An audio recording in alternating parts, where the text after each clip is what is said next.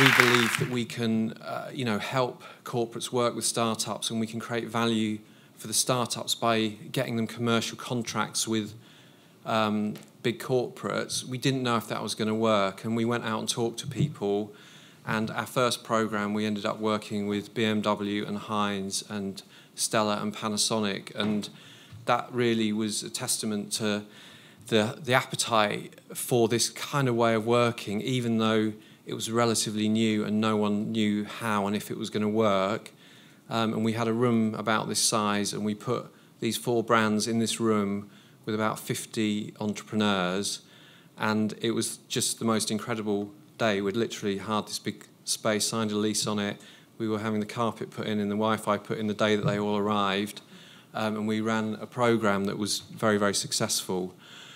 But there's a lot of challenges, and there's a lot of I've been chatting to a lot of people here, and obviously for corporates to innovate, there are lots and lots of challenges, and some of them wonder why they're doing it, and obviously there are good reasons. And there is a school of thought that says, if you don't start innovating some of these big companies, you are going to die. But we love companies that are in that space. When Ollie was asking people who their dream clients were, and obviously for some people it's an Apple or a Google, we like working with some of these big legacy companies that really, really need to do this and really need to find new ways of doing things and move their businesses on and start working a lot more with some of the smartest people in the world, and that can be transformational. But one of the challenges is that, and this has become the new kind of, I guess, dinner party conversation, valuations of startups. We all look at unicorns, the awful word as it is, but we look at the valuations of startups and the money that they get and the amount of capital in the world, and say, surely these companies aren't worth, $70 billion or whatever, and they don't make any money. And yet, Mr. Corporate over here, they make a profit and they're valued at 15 to 20 times their earnings. And yet these companies are valued based on what? But, the corporates, are really vulnerable to these companies, but they find it so hard to innovate. And obviously, we've heard mentioned, the Innovator's Dilemma and those kind of books that lay out, why Kodak failed and everything, and things that become intrinsically ingrained in the right way to run businesses actually are a counter to innovation often. And, well-run businesses are incentivized to be efficient and not take risk. And, innovation equates risk in lots of people's mind. It equates expense. And, and corporates have become less attractive to people in the world who can go and work at some of these glamorous startups and be paid more money and get stock options. So, it's a tough challenge. If you can't get the talent, what do you do, and how do you make these things happen? And if you've got a board that won't release budget or are very risk averse, how do you make that work? So, we've come up with a model that helps solve some of those problems.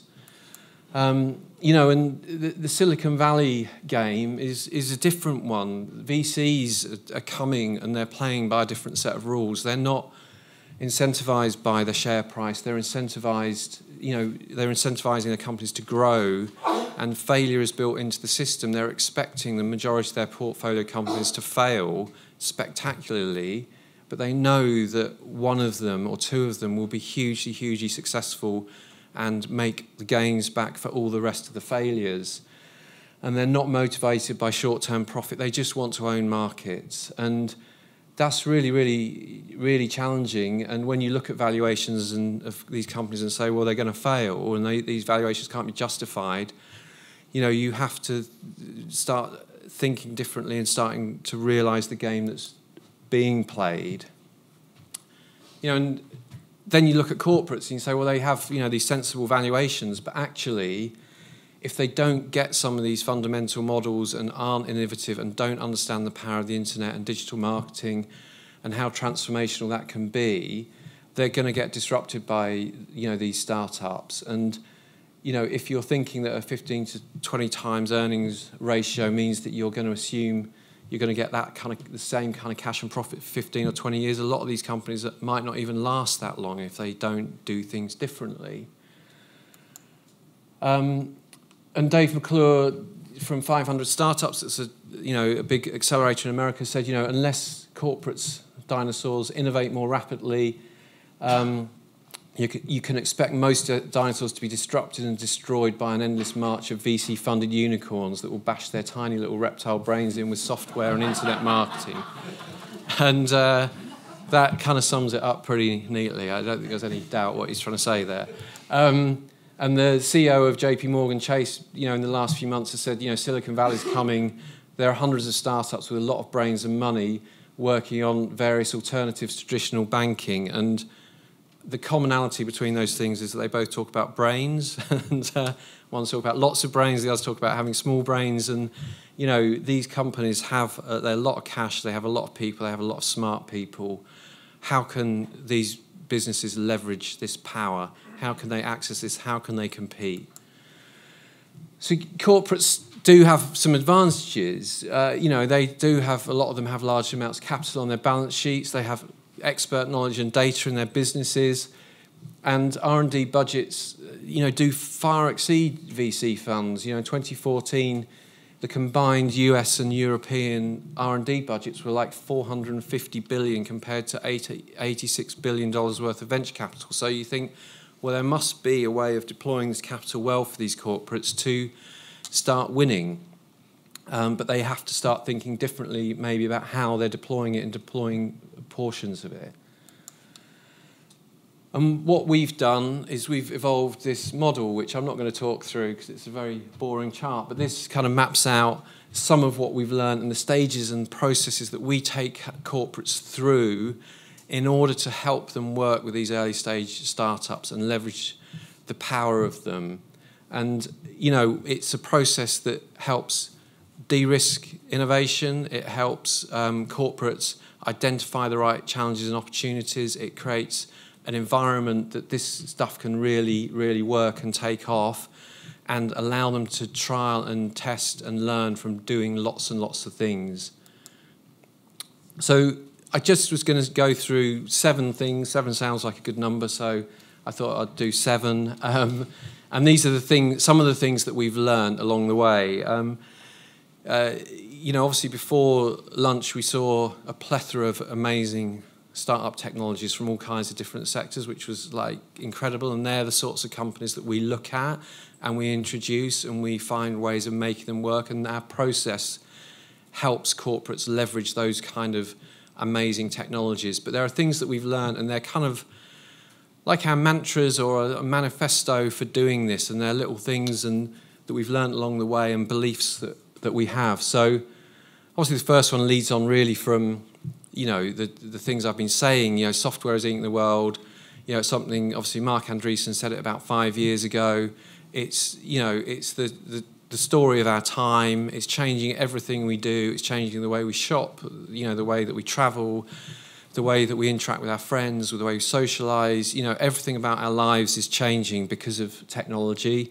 Everything, the way that we do businesses, the way we run businesses is changing because of technology. And, that's a problem for big old corporate businesses, that new people can come along and do what they did faster, cheaper, quicker without all the hindrance of the past and the baggage that they've built up that actually used to be a competitive advantage. Having distribution and manufacturing and large marketing were, defences to people, but, software now can get around all those things, much quicker and cheaper. So the defensibility that corporates had in the past is gone, and they have to start using software better and smarter, whether it's through marketing, whether it's new products and services, whether it's efficiencies in their business. It's massively important for them to do that.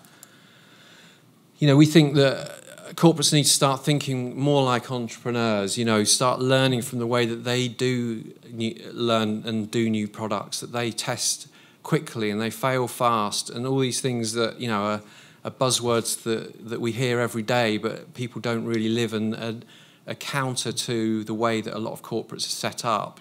But our process builds this in. It builds in entrepreneurial thinking. It ingrains it in corporate cultures and gives them a way of doing stuff fast with other people and leveraging that power.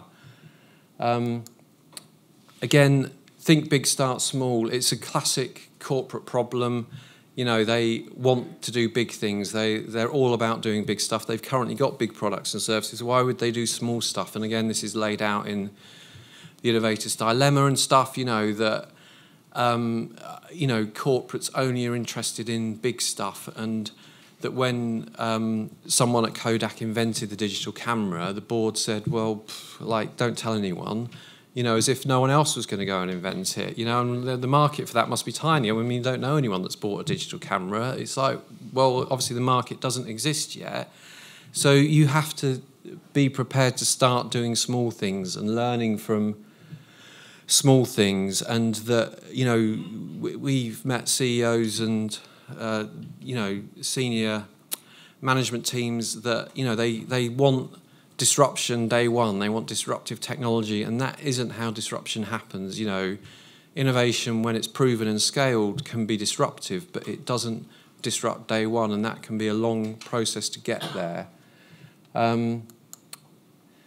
Understanding risk. You know, risk, you know, is perceived as a bad thing, but if done right and managed well, risk can, you know, help you win. The way that investors invest, and a lot of accelerators work, and a lot of VCs invest, it's all about spread betting on lots and lots of different possibilities to give you the opportunity for different outcomes. And you have to start playing some of those games, taking lots and lots of small bets. It doesn't have to be big bets. You know, don't do one big bet. Do lots and lots of small things, and get rid of the ones that are failing quickly and double down on the ones that are winning.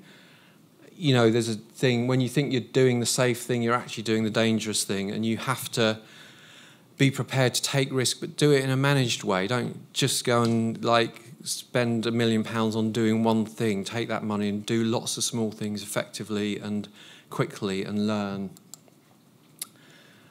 And this is one of the biggest things, and I guess it's fundamental to what we do. We're all about getting corporates to work with smart people from anywhere in the world, and you know, the saying, no one has the best talent in their building, you know, not even Google.